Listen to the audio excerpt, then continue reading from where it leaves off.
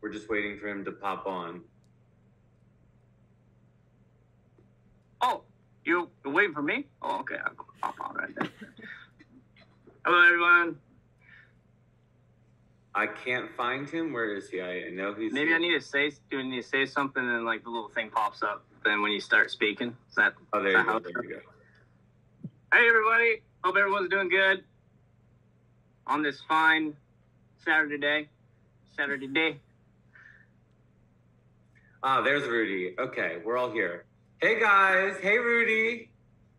Hey, Justin. How's it going? Going good. How you doing? Dandy. Good old Saturday morning, or I guess noon. So we're so excited to have you here today, and I think all these amazing fans are so excited to be able to see you and to participate in this event.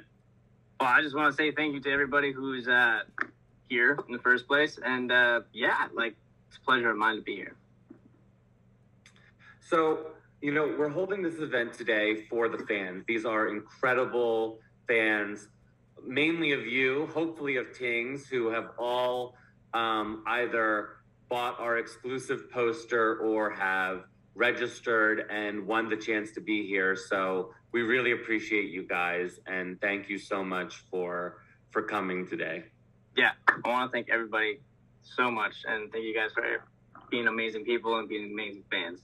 Hopefully, Tings as well as good old Outer Banks, or you know what other project you might know me in, but I don't know. Most probably Outer Banks, but yeah. So Rudy, I've known you for over a year now, actually, for a while now, and I feel like I'm going to ask some questions today that I may already know the answers to, but I don't know if everyone else does. So bear with me. I feel like we've had some really incredible conversations virtually, on set. So yeah, so I want to start just from the beginning. You know, I think everyone knows, or maybe they don't, that you're from Alaska. Isn't that right? I'm from the AK, yeah, the Great White North. Which is incredible and very different from LA. Like, for you, was that a culture shock coming from Alaska to LA? And is that the first place you moved? Yes, I mean, yeah, like in terms of moving out of my home, I moved in Alaska. In terms of moving out of Alaska, I moved in Alaska somewhere else, but to LA, yeah, it was a little bit of a culture shock. I moved directly out to LA after high school, and a little bit on a whim and a dream, but it seems to work out. But yeah, it was quite of a like coming to realizations of how big the world really is once you moved out of Alaska. You know what I find funny is that, because I had the same experience when I moved from my small town in Pennsylvania to New York and then to LA. It's like the world is so big. But then I also feel like we get to a point where we realize how small the world is too, and how connected we all are. I mean, like, look at what we're doing right now. Yeah, I mean, seeing all these people here and like, yeah, like these are the moments where you start realizing how big it is. And then I think, I may say so, Justin, I mean, how long have you been in LA?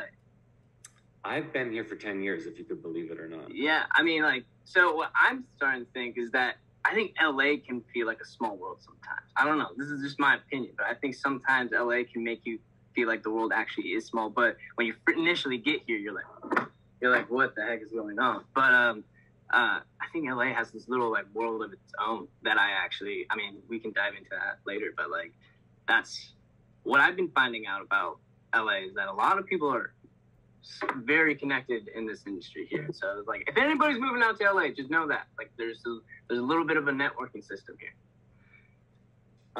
So yeah, actually, what was that like for you moving here? I mean, were you discovered in Alaska, or did you come to LA first and were you discovered here? And how were you discovered?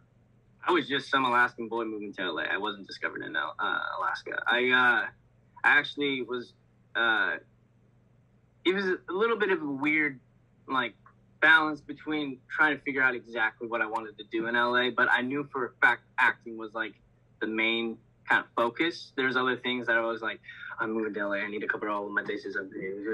And like trying to find different avenues of where it's like, if this doesn't work, I go here. If this doesn't work, I go there. And then like, that's what LA felt initially. But I think I really wasn't discovered. Like it was more like I guess you could say Outer Banks is when I was discovered. But like, I was very focused on, I guess, career and trying to get that off the ground. And I surrounded myself with people that kind of had the same mindset.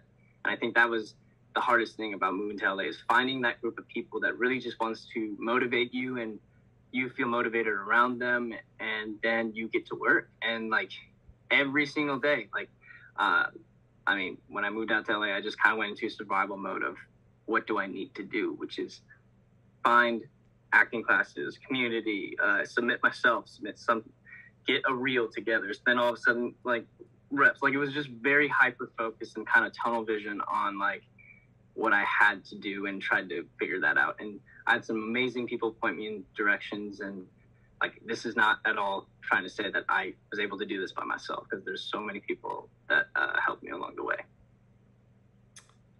Who maybe were some of those people? Was it family? Was it people you met when you got to the ground here? How did you make that leap from sort of Alaska, small town, to where you are today? Like, what would you say was that pivotal, or was it a series of I mean, there's this guy that I'm living with nowadays that his name's Kyle Allen. He's my good buddy here. He pointed me in so many different directions. He introduced me to his acting studio. He introduced me to an improv studio, and he pointed me in these directions in terms of acting. But then my family helping me with, like, when I was just like, I don't know what I'm doing here. Like when you just feel like completely lost, or whether it's also like mentors that you have here trying to like really ask you the deep questions of what are you trying to accomplish with your acting and your craft as it is. Because I think it's very important to have a purpose when you're doing even a film. Like, what is the purpose of your character in the film, and knowing that and going as deep as you can. Having mentors teaching me about that really inspired me to just keep chugging along. And like, I mean, shout out to my parents, shout out to Kyle, shout out to another roommate of mine, Andres, and like all these great people that have really been with me since the very beginning of me moving from Alaska to here. So yeah, and to all my teachers and mentors as well. Very much. And then what was your first job? Oh, first job out here was dishwashing. That was my first job at the Cheesecake Factory at the Grove, everybody. I don't know if everybody, the Grove is this, how do you want to describe the Grove, Justin? I feel like the Grove is the Disneyland of malls. Sure, that's a great, we'll go with that, we'll roll with that. And yeah, I was working in the dish room. That was my first job. Then they actually promoted me up to host, and then from there I was a busser, and from busser I was going to serving, but before I became a server, I was actually swept off my feet by Outer Banks.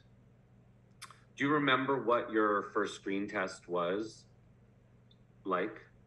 Screen test for Outer Banks or for previous stuff? Like, I guess for anything, and then for Outer Banks, and how has that sort of experience changed for you? Has auditioning become something that you find is easier and easier, or is it the same experience every time you enter that room or put yourself on tape? Oh, it's definitely evolved. You definitely can't just go into your first screen test without feeling any nerves. Like, that's definitely there. Like, feeling the pressure of where it's like, if you do this, if you get this through, like, what's next and stuff like that. Feeling all those, like, you know, make it, take it till you can make it kind of feeling. So I'd say what's evolved the most is letting go of, like when I went into, I'd say the Outer Banks auditions, which I went through the ringer for, because I was just some kid from Alaska with like a couple of things on my resume. They were like they knew they liked me, but they didn't know if it was like, can we trust the kid? And I think I let go of the fact that I needed to impress. I needed to book it. I really asked myself, why are you going into that room? What's with the person that you're portraying? And what are you going to make them feel with that character? What are you going to make that audience feel when you go into that room? It's kind of the questions I was asking myself. And once I surrendered myself to those questions, that's when I started getting into the groove of like walking into a room with some like quote unquote high-end people or other actors that are in the same waiting room and feeling the pressures over. It's like, holy crap, I saw this guy on TV the other day and he's going out for this role here. And like feeling that, just dealing with those pressures and understanding that they have gone through the same thing. They understand that like there's a competition to everything, but is that really why we do it? And that's kind of like what I was asking myself. So it's evolved from super needing to book it to then letting it back go. And I think once I did that, that's when Outer Banks came through. When you auditioned for Outer Banks, was that something that came from a manager or an agent, or did you not have a manager and agent yet? No, yeah, I had the reps at that point, and I came across my desk from a rep. Okay. And what did you think when you first read the script? Was it the real script, or was it sort of fake side? Actually, or fun fact, I have it upstairs because I didn't throw it away. It was the first sides. It's just the sides. Sides meaning like a chunk of the script or the audition sides. So they're upstairs actually, but that's all I got really. I didn't really get the scripts until I booked it. What was your first impression of the show and the character and JJ? And did you know, is that the role that you were going out for? Or did you just do a read and then they asked you to come back for that? Or yeah, I read for 3 characters: John B, JJ, and Rafe. In total, I think it was 9 auditions. And I think I read for JJ actually the same amount for No, that's not true. It was trying to think of the ratio here. I think I read for Rafe twice. Then they're like, okay, he's okay. He's not too shabby. And then like they were like, what about JJ? And then they read me for JJ. And then they read me for John B. And they read me for John B a couple of times. And then it just ended up being JJ once I got to Charleston, and they were like, here's the deal, man. Like which character? And then like, it was just kind of a moment where we were feeling it. And then I have the text of when I actually sent to Jonas, the show creator, JJ. So yeah, that's that story. So it was a combination of where I think he just was the best fit. Like, I'm not trying to say that it was like I chose it and then chased it. Like that's not what happened. He chased very much was John B once we got to Charleston, and then we all kind of like found that character and found our little places. And yeah, that's kind of the true story about that. Did you have to do chemistry reads with the other cast members before you found out you got the role, or did everyone sort of just like, this is who you are now? You're meeting for the first time at the table read. No, we had chemistry reads right when we got there with a mix and match of different characters, and then the second day of chemistry reads, I played JJ with Chase as John B, and after that, they came outside and were like, "We've made our decision. Everybody can go home," and everybody went home, and that's a crazy experience of when everyone's like, they've made their decision. Now everybody then you get in your car and drive 25 minutes. Oh gosh, crazy. Was that just like all nerves the whole ride home? You had to just, nerves. But it's like, again, like you just surrender yourself. If you don't get it, you fuel yourself for the next thing. And it's just such a giant weight that you have to be holding. And then once you find yes or no, you can, just take the weight off. And yeah, it's a nerve-wracking experience, that's for sure. I'd say, I think that's definitely where the nerves are now. It's whether or not knowing after the audition rather than in the audition. Does that make sense? No, absolutely. It's like almost when you're in the audition, everything else falls away and you're just doing your best. And then it's after, it's like, did they like me? Then it's like good. Yeah, I feel the same way every time I take a picture. It's like when I'm taking it, there's no nervousness. It's after. It's like, how are people going to receive it? Yeah. As good as I thought it was when I was shooting it. You're trained and calm to do what you do, but you're not trained to control other people's perception of it. Like, you're not trained for that. Like, we can't be. Like, you can't be. That's how life goes.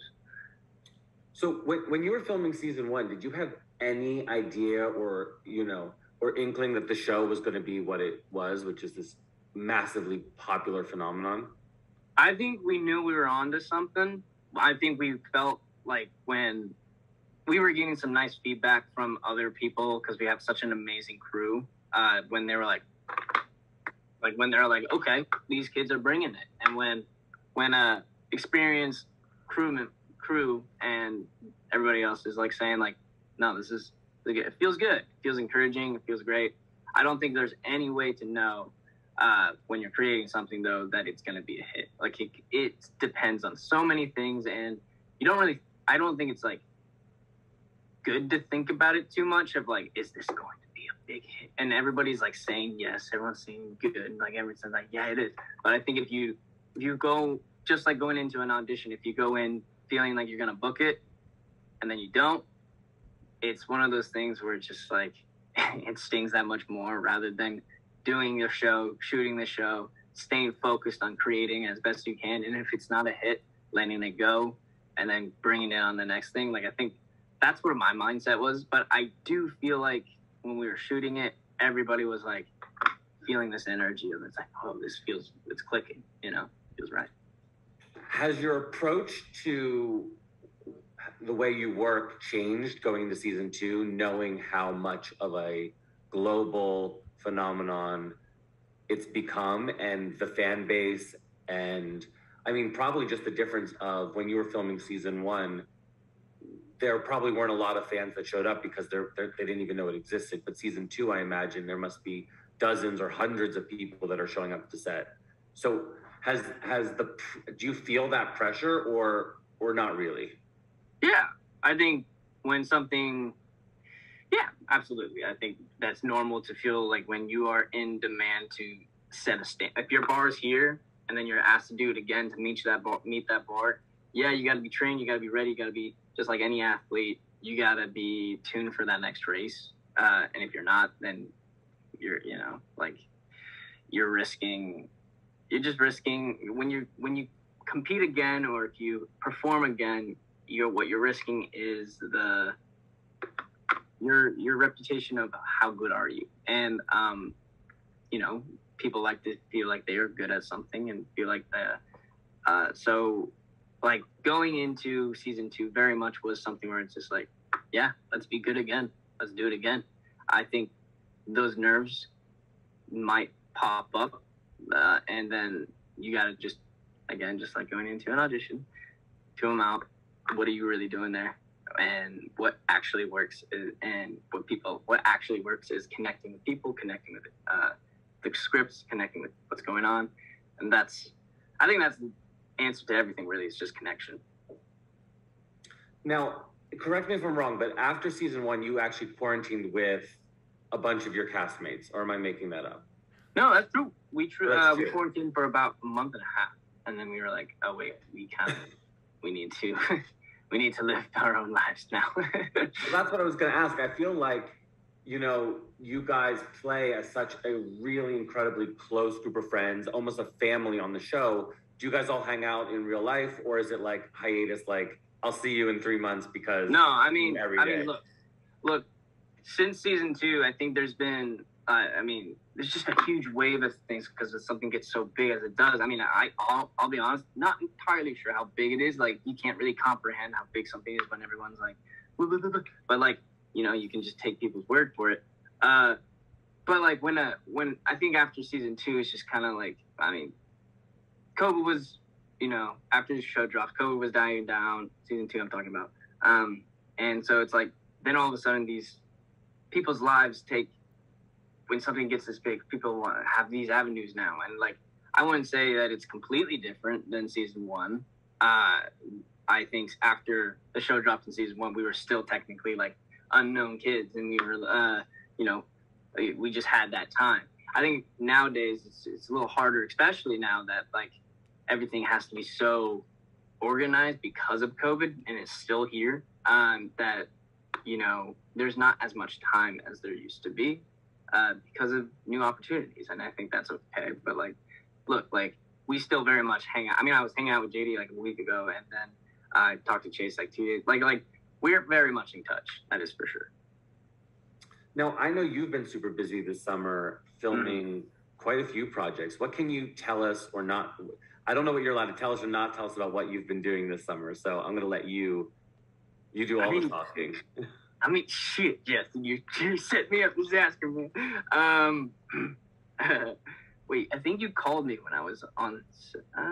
I called you on one set when you were in Europe, so Spain maybe. Yeah. Okay, I'll say that. I shot a project in Spain. You can say that because I think that's probably knowledge. So that was fun. That's pretty much all I think I can say. I don't think I can say anything much more than that. I mean, you can hint. Can you say when can we see this project? Or is that? I think the trailer's dropping. Soon. I'm not quite sure when, but I don't even know if I'm gonna. It's up in there. I don't know if I can even say anything like it. We're fingers crossed that it's gonna be received well. And there's another project I shot in Chicago that was really fun. That is it was a really fun indie that I shot with a great group of people, great, hilarious kids. And that, it's called The Crusades, because that's out in public knowledge. And that trailer also should be dropping, I think, come late fall. So, without giving anything away, what has the experience been like shooting on other sets, and how's that been different than the Outer Banks set?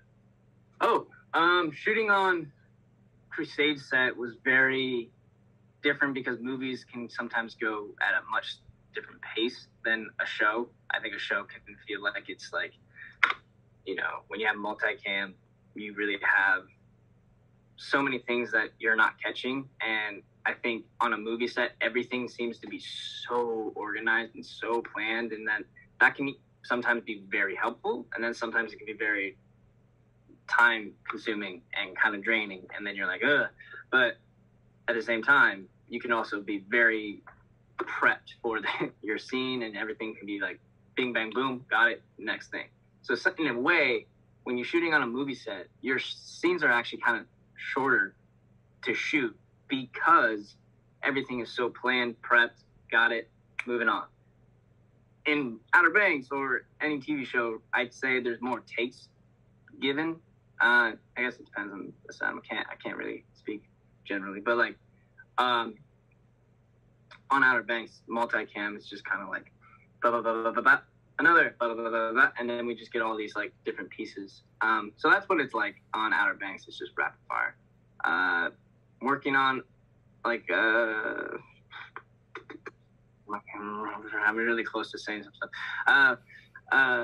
Working on movie sets that are kind of just budgets are kind of intense and feels like a lot more pressure.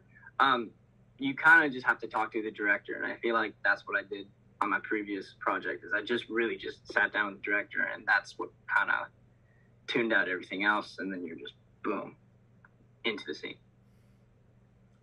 What are you most proud of so far in your career or in your life?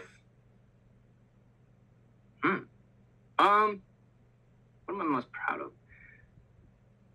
I'd say that's a really deep question there, Justin. Jeez, can I ask you the same question afterwards? Because I feel like I would say I am most proud of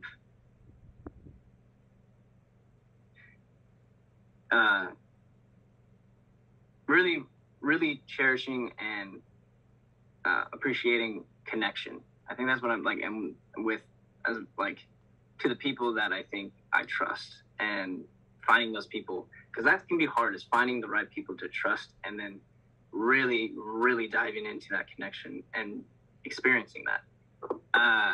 That's, I think, the most important thing is the connection. I think I said that earlier, but like that's what I'm most proud of, I think, in my life. It's just when there's those people, you connect, and cherishing that. Do you journal or have a diary or anything like that? And what is that sort of creative process like for you? Oh, yeah. You did. Oh, yeah. I journal. I think it's there's like different techniques. So sometimes you just literally start writing.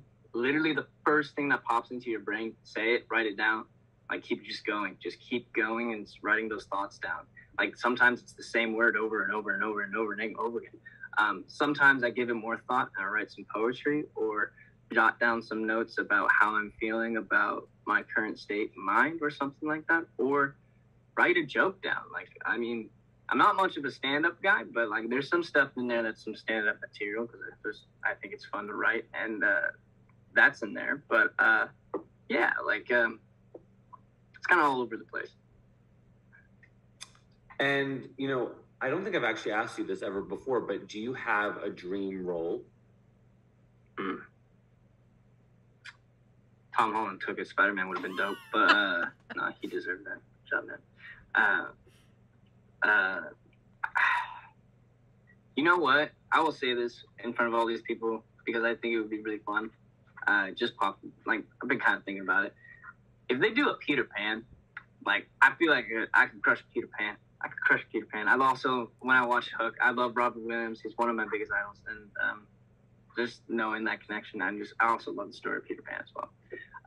Not growing up, kind of hits a deeper spot, if you know what I'm saying. A lost boy. A little lost boy from Alaska.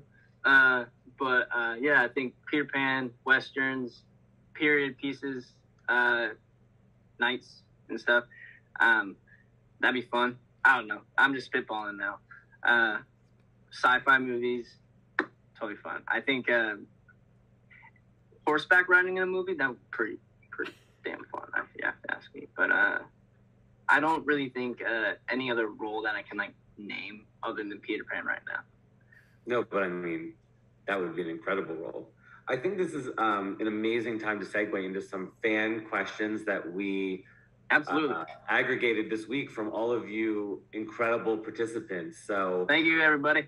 I have a list of questions here that we're going to ask today, and I apologize if I pronounce anyone's name wrong, but in no particular order. We have a question from Ariana, and Ariana asked, who is your inspiration?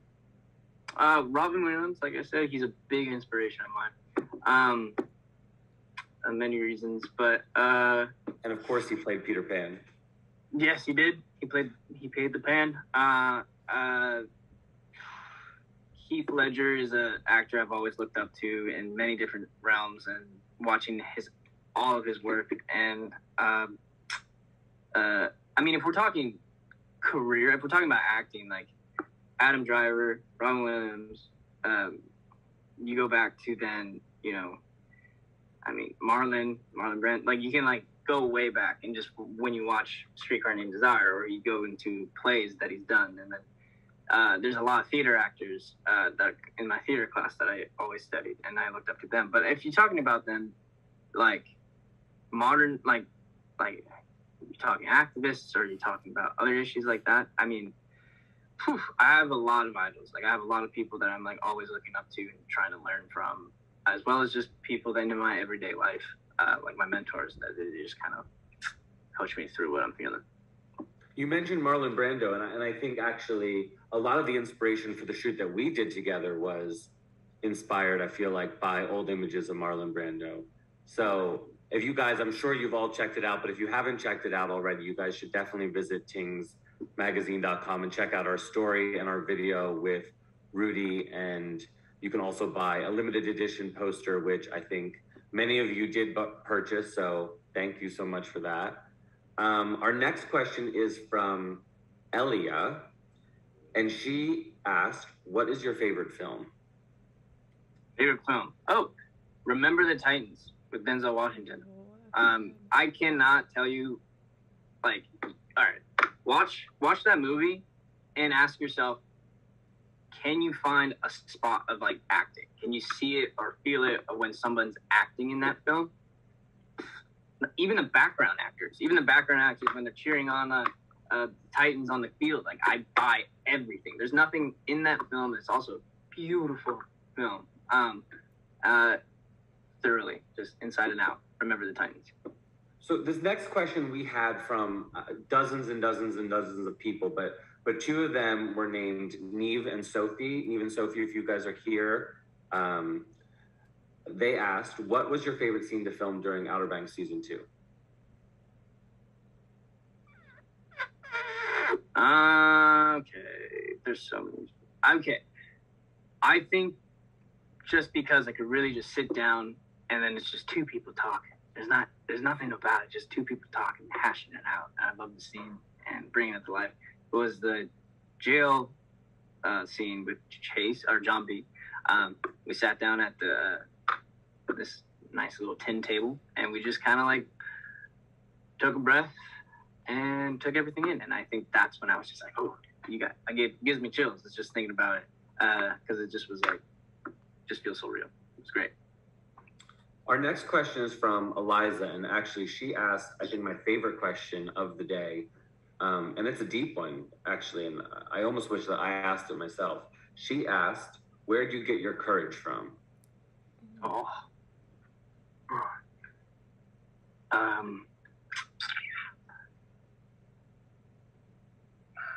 Where do you get your courage from? Where do I get my courage from? I'm going to say you get it with the people.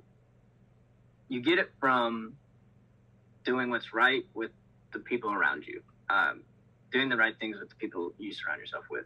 I think that's where you get your courage from. And then that helps. That helps knowing that you're doing something right. And so I think that's doing right by those you're surrounded by. That's how you get your courage. And our next question is from Claudia. And she asked, if you weren't an actor, what would you like to be doing? Well, I was going to be going to culinary school. I have my chef hat upstairs. I wouldn't say I necessarily would have wanted that. I mean, I think I would have enjoyed it. For sure, I can pretty much enjoy it. I was enjoying the dish room at Cheesecake Factory. But there's other things you can enjoy than that. I think, okay. I'm going to say if I wasn't an actor, I probably would be some sort of teacher back home in Alaska. I didn't know you were an avid chef. Do you cook a lot? I try to. I have these darn that's not even a word, darn gone good rice bowls that I make. Those are pretty good. I make also mean coffee cake in the morning. I can bake a little bit. Yeah, I gotta make you some coffee cake, man. That's what I gotta do. Vegan coffee cake for me, but haven't done that yet, but I can try. I'm curious, what would your go-to sort of date night dish be to make? Ooh. So I'm an Alaskan boy. So a nice seared salmon. I don't know if we got any seafood lovers in here, but a seared salmon with then a little bit of garlic bread, ooh, and a glass of white or red wine. That's a good time. Our next question is from Grace, and she'd like to know what your Chipotle order is. Chipotle order: white rice, black beans, carnitas, hot salsa. Come on now, hot salsa, sour cream, lettuce, and cheese. Yes. That sounds good. I'm hungry. Double wrap. And from Cassidy, if you're here, she'd like to know, what is your favorite Netflix binge? A lot of documentaries, but favorite Netflix binge. Do you get a free subscription? No. Netflix doesn't hook us up. Netflix doesn't hook us up, guys. Shout out. I gotta call them out. Okay. Favorite thing to binge? I mean, shoot. Like, wait, does it have to be on Netflix? Yeah, it should be on Netflix. I'll probably get shot in the head if I don't say it. I'm going to say I really watched Castlevania. I binged Castlevania. Or Love, Death, and Robots. Love, Death, and Robots I binged crazily. I need to check these shows out. I haven't heard of that. I haven't heard of either. Dude, you would love Death and Robots. Like, it's just fun short stories that are very intense and very beautifully animated. You would love it. People fall in love with robots? Love, Death, and Robots. No, there's stories about either love, death, or robots. Oh, okay. Yeah. What is your favorite line from OBX? That was another question from Cassie. I like this one, so I'm giving her 2. Oh, man. Okay, I'm gonna say Drew's Braves. I'm a proactive person. When he said that, I think I just lost. I was like, you know what, Drew, you are a proactive person. You really are. So when he said it, I just kind of chuckled a little bit. So I think it's my favorite line. Our next question is from Lauren. Lauren, thank you so much for being here. She asked, where do you see JJ in future seasons of the show, and where would you want your character to go? I really want JJ to really want to lose it. I want him to lose a lot. Like, I want him to lose and then come back from it, because I think that's the direction it's heading. Like, I think he's gonna really lose a lot, and then he's gonna find his own again. I think that's kind of the arc of JJ, is that he makes mistakes. And I really want to make a mistake. I really want JJ to make a mistake, and then come back and fix it. That's what I want. Mia, if you're here, she asked, what did you take home from set? Did you steal anything from set? Oh, yeah. I stole clothes. I stole a lighter. I stole all my props. No, I really did. But they allowed me to take most of it. I took my bracelets, the season 2 JJ lighter, which is on there. And then, what else did I do? Oh, and then I took some of the rings, and then a tank top. We're down to our last few questions. We have one here from Arizona. Arizona, thank you for being here. She asks, what's the most ridiculous fact that you know?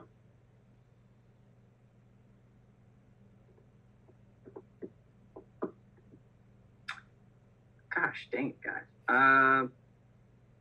Ridiculous fact.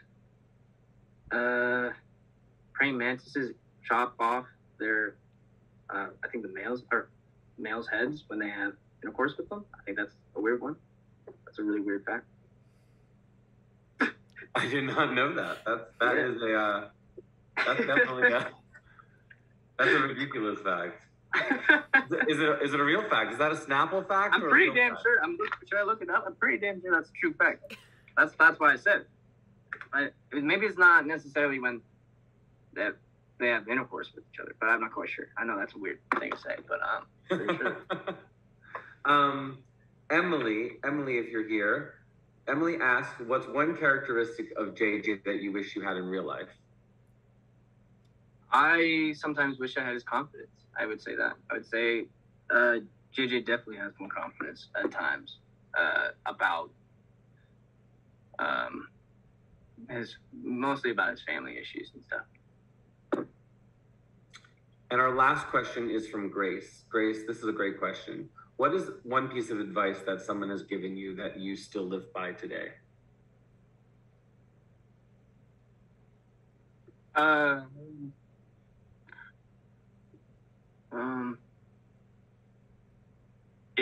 I think it's actually like, I've always liked that quote from, I think it's Unbroken, I think it's called. If you can take it, you can make it. And like, if you can enjoy taking it, and like, if you can relax in the work of things, I think several mentors kind of told me the similar thing, but like, if you can enjoy doing the work, or if you enjoy the struggle of things, you're going to be fine.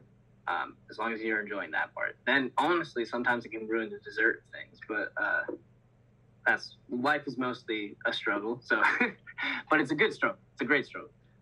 So I don't know. I think that's how I would answer that question. Well, Rudy, thank you so much. Thank you for being a part of this. If you want to say any final words to everyone here, I mean, thank you everyone. Yeah, everyone. Thank you so much. And I mean, I feel like I want to ask you guys all these same questions. Like, I really do. And I mean, fun facts and stuff like that, and confidence questions. Yeah. And some people are in a car here. Hey, pay attention to the road here. Don't drive, you know, just making sure that everyone's in a safe space. But, hey, guys, thank you so much for being here. You guys are an amazing fan group. And, like, thank you for being here and being, I don't know, just listening to me. And thank you so much. Really appreciate it. Yes, thank you guys. Thank you so much for being a part of this. We are so appreciative, and Rudy, we're so appreciative of you. I can't wait to catch up with you in person soon. Oh, thanks, Justin. I hope to see you soon, and we'll shoot again. Bye, guys. Thank you so much. Bye, everybody. Thank you so much. See ya.